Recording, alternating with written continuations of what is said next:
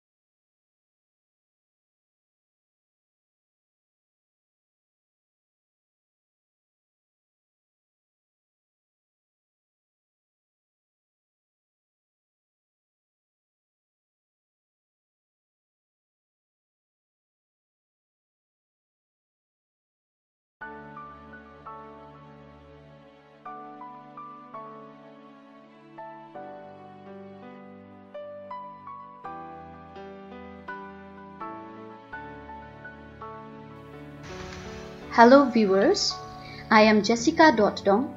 I work as a program assistant home science in Krishi Vigyan Kendra, Wokha, Nagaland. I am going to talk about tutti frutti making. It is an income generating activity. It is also a post-harvest method. Chow chow is much loved vegetable of Wokha. Many people opt for kitchen gardening of chow chow. In Wokha region, there is a post-harvest loss of chow chow fruit. To overcome the constraint, this technology was introduced. As other processing methods like jam and pickle making are common for the people. Tutti frutti making involves simple commonly available material like chow chow, sugar, colors, lemon juice or citric acid, and scent.